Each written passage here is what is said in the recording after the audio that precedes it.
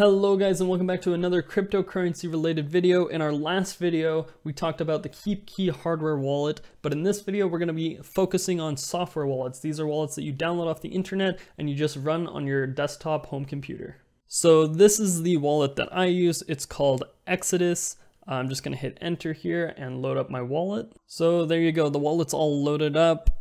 The first part we're going to be talking about is the portfolio tab. Now on this tab here, you can see all of the different amounts in dollar value and percentages of the assets that you hold in your wallet. Now this is really good for just overseeing your overall holdings and where everything stands. And of course this adjusts with the value fluctuations in cryptocurrency, so you'll be able to see the changes in value every single time you log in. Now, this is not the only assets that this wallet supports. There are actually quite a few assets that you can turn on here. You can toggle them on, and then they will just show up in your portfolio tab. And while we're in the settings here, turning off Golem, I'll talk about localization. This lets you change the currency that the dollar value that you see is displayed in. You can also change how your wallet looks. So I'll change it to honeycomb. So this has changed the background texture here. So the next tab on the left is Wallet. This is the core functionality of this software. This lets you select from all of your different assets that you have enabled in your Exodus wallet.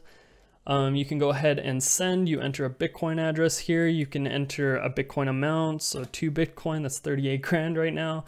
Or you can enter the dollar value, and it will automatically convert that to Bitcoin at the current market values. So down here, you can see how much of a Bitcoin network fee you'll be paying. Now this doesn't go to Exodus, the company. This goes towards the people who are verifying the transactions on the Bitcoin network. And then you can also see your remaining balance after you send this amount of Bitcoin.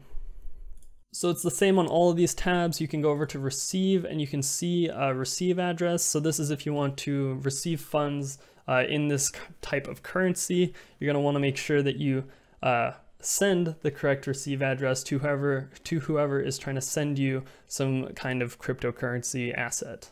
One nice feature is you have a copy button here. You also have a QR code, and every time you receive cryptocurrency to that address, it'll actually generate a new one for you. Now this is for security reasons, in case you don't want, say, people you sent money to or sent you money in the past tracking your transactions. And it gives you a little bit more anonymity when it comes to receiving cryptocurrency. So the next tab over here is the exchange tab. Now this uses a website called shapeshift.io, which actually uses Ethereum smart contracts to securely and reliably exchange different cryptocurrency assets with other users who are using the same platform. So I could choose Litecoin and say I want some Ethereum. I could exchange half of my Litecoin for this amount of Ethereum, and it of course tells you the Canadian dollar value there. You can kind of see how much of a fee you'll be paying for doing that exchange. Now these exchanges can take from anywhere from a few minutes to a few hours depending on the cryptocurrency that you're exchanging. Especially for Bitcoin, it's going to be quite a bit longer because of that verification period that Bitcoin has. Now the backup tab that I'm not going to click on just allows you to write down a secret key. So if your computer crashes or if you lose access to this wallet for some reason, you can still back it up onto another computer or reinstall Exodus and get your funds back visibly into your portfolio.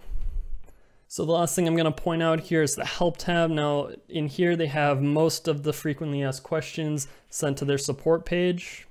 And you can also see the owners or co-founders of the Exodus wallet here. You can also live chat in their Slack channel or access support. It's really quite nice for the new user to the cryptocurrency space. So to conclude here, I would definitely recommend this software desktop wallet to most of my friends. I have a few friends that actually use it and receive Bitcoin payments from me quite often. It's really easy to set up and it's very user-friendly for anyone who's not super duper into cryptocurrency. This wallet is also pretty secure as it doesn't ever send your private key information over the internet. Everything is stored locally on your machine. Now, this is a downside because you can't sync your wallet across multiple devices. The wallet is simply only on a single device and will not sync cross-platform with any other type of device like a phone. Exodus is also pretty good because they do updates very often, like every 2 or 3 days. Security updates, they'll add bug fixes and add different assets to the platform to keep up with the ever-growing cryptocurrency space.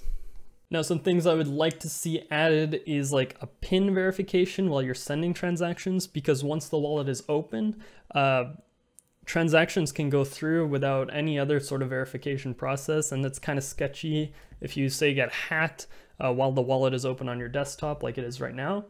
Perhaps, I'm not sure if this is possible, but some kind of 2-factor authentication like Google Authenticator. So when you're typing in your password and logging in, it will check online for that extra little code, that extra piece of hardware to, just add that one more layer of security to get into your private keys and your cryptocurrency assets. And the one last thing that I would love to see added is an advanced mode so that more experienced users can edit the priority on the fee for, say, Bitcoin transactions. Right now, if I wanted to send any Bitcoin anywhere, it would be about 25 Canadian dollars in transaction fees, and that's not adjustable. So I just haven't touched my Bitcoin on here for a while. But anyway, guys, if you'd like to check out this software, I'll have a link in the description to their website. It's a very clean software, probably the cleanest in the industry, and I would highly recommend it. Thanks for watching. If you enjoyed this video, leave a thumbs up. If you hated it, leave a thumbs down, because why the hell not? And leave a comment if you have any questions. I'll be sure to get back to you. Thanks so much for watching, and I'll see you in the next video.